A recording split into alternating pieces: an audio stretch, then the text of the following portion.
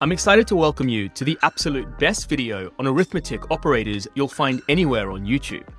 In this video, I cover everything you need to know in detail and use interactive animations, beautiful illustrations, and professional editing to ensure you remain engaged in order to maximize your learning. So let's jump in.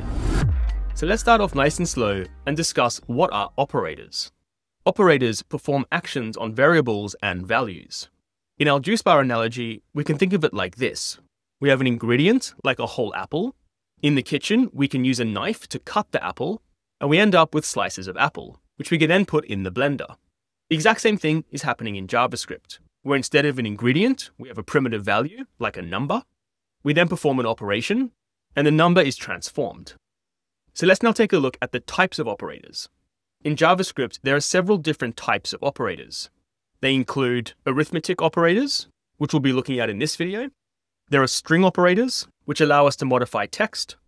There are assignment operators, which we've already seen so far, and allows us to assign values to variables. And we're going to be extending our knowledge on the assignment operator in a few videos' time.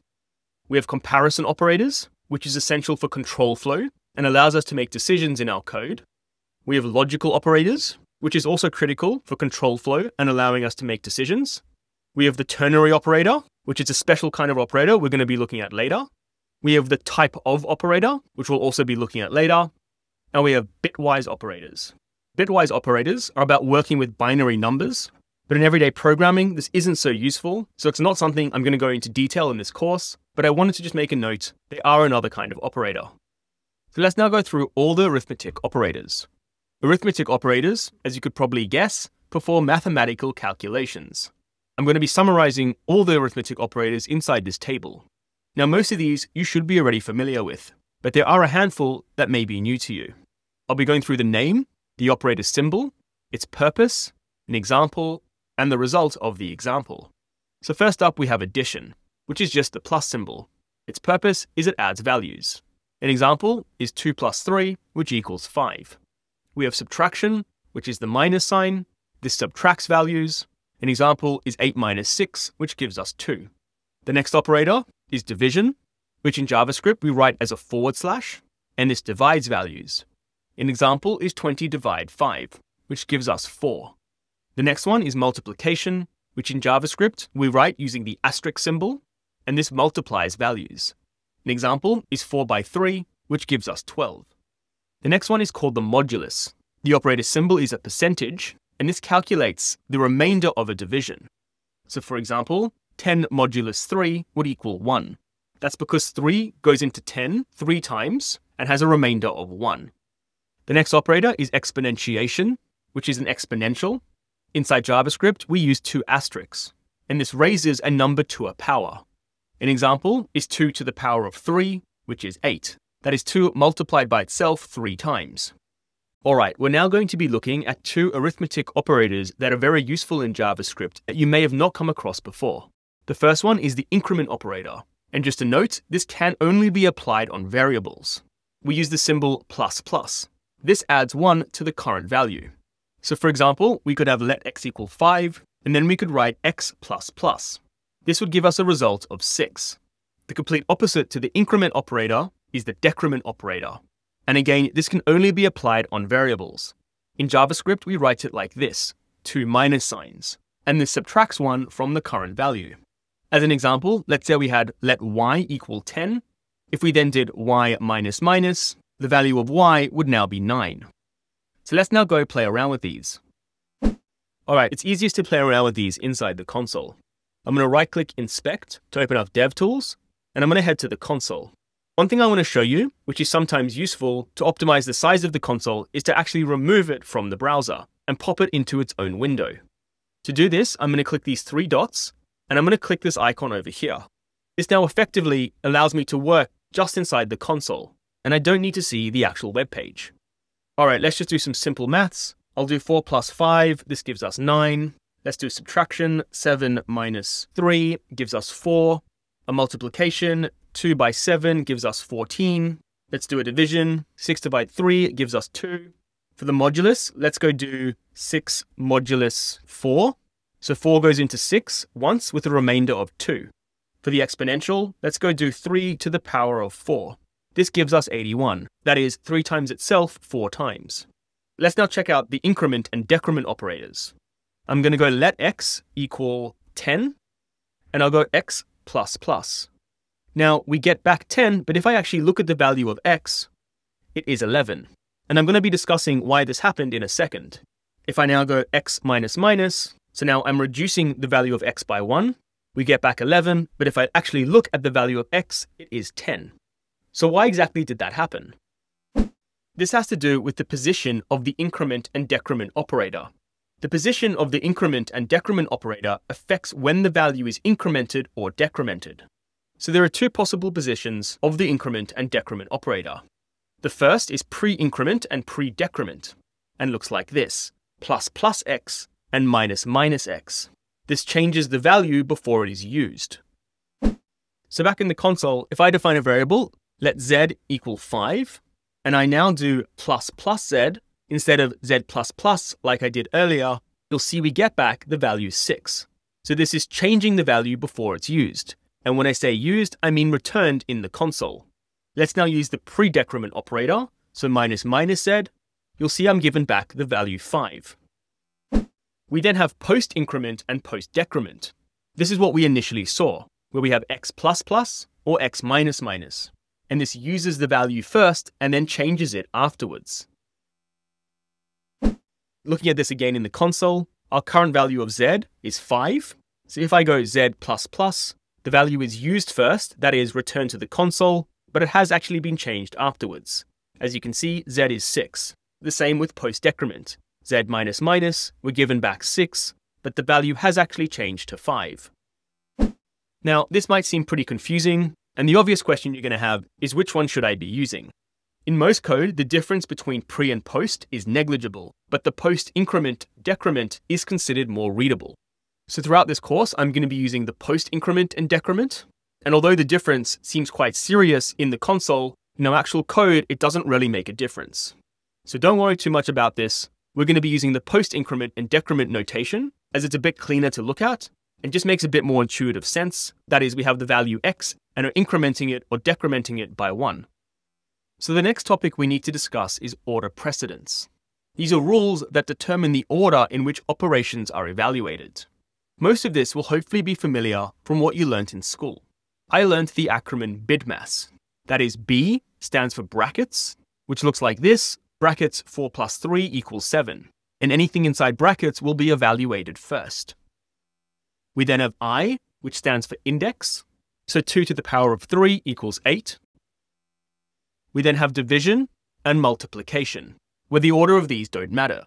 So for example, 10 times 3 divide 5 equals 6.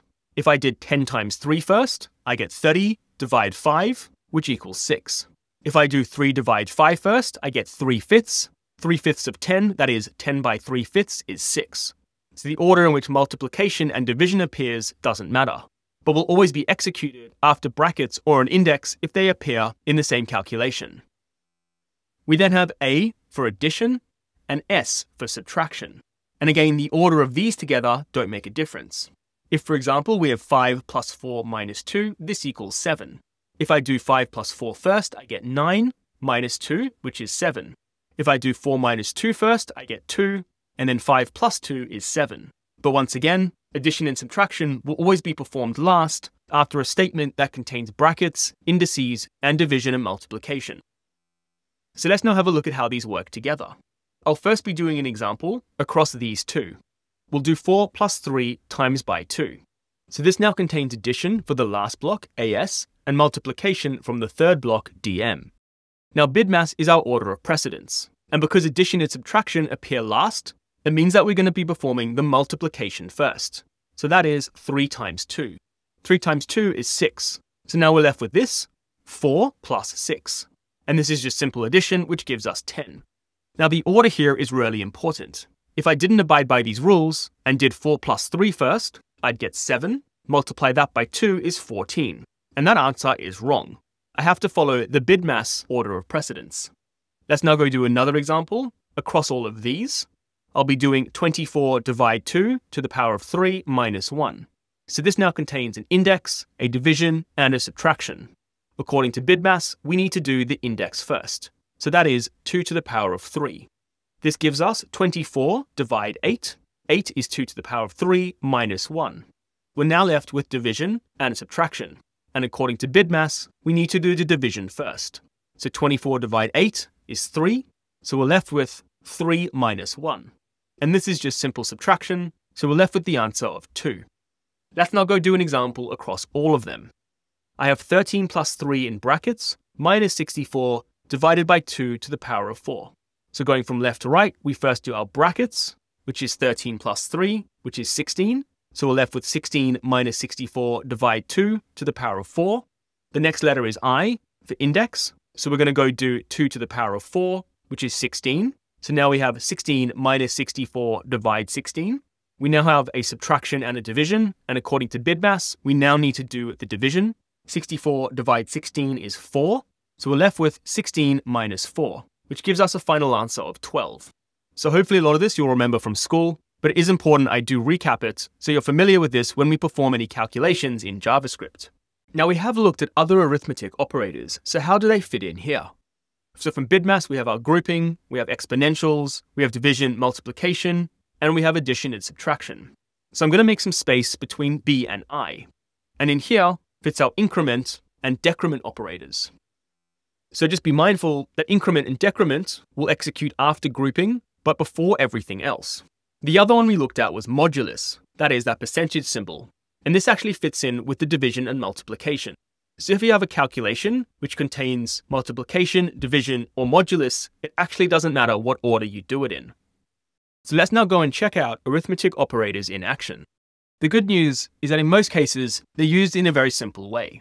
Looking at our EasyJet webpage, looking at the fares, we have adult and child, and you can see multiplication is being used to multiply the number of passengers by the ticket price. Down below, we have a discount where subtraction is used to remove it from the total price. And in the basket, addition is being used to add together the adult fare, child fare, and discount. On the home page, you can see at the moment there are 2 adults on the fare. To add an adult, we would use the plus symbol, and this is adding 1 to the current value. So an increment operator is being used here. On the left, we have the minus symbol, which would take away a passenger from the current value. And this is being achieved by the decrement operator. So let's wrap up the theory of this video by building a summary card, arithmetic operators. We looked at the 8 different operators. We had addition, subtraction, multiplication, division, the modulus, which gave us the remainder when 2 numbers were divided by each other. We then had exponentiation, which is raising a number to a power, and we had the increment and decrement operators, which we know are performed on variables. We also spent a good chunk of the video looking at order precedence. Now that you've mastered the theory so far in this video, it's important to understand how we can apply it in a real-world project. If you haven't been following along in other parts before this, I recommend you download the starter files in the description below and code along with me. This project is part of my JavaScript full course. You can join me for free on YouTube by clicking the video appearing in the top right now. So let's now go and apply arithmetic operators inside our BMI project. So on our list of things to do, we're now going to be adding arithmetic operators. Now what we're going to go do is add the BMI equation into our JavaScript file. You can see the BMI equation is the weight in kilograms divided by the height in meters squared. So let's go now add this equation to our project. So I'm back inside our app.js file. Now one thing I want to go do is improve the messages over here, so it's clear what units the user should be entering. We're taking weight in kilogram and height in meters. Now one thing I do need to correct is that because we're entering meters here, we're going to be entering it as a decimal, like 1.53. And because we're entering this as a decimal, parseInt will only save the integer part of that number. Now in a previous video, I was entering this value in centimeters. So parseInt was fine there, because we'd enter a value like 175 centimeters. But now that I know from the equation it has to be in meters, we need to go change this to parsefloat, so that we're able to store a value that contains a decimal. ParseInt's fine because we're going to be expecting a whole number like 62. Now, if you wanted to accept a decimal number, you would need to change this to parsefloat as well. But for our purposes, I'm going to expect that the user enters a whole number. All right, so let's go add the equation. It is weight divided by height which we know we can use the exponential operator, which is asterisk asterisk, and the number 2. This takes height and multiplies it by itself. Now from our order precedence, we know that this is going to execute first, and then we'll have weight divided by the height squared.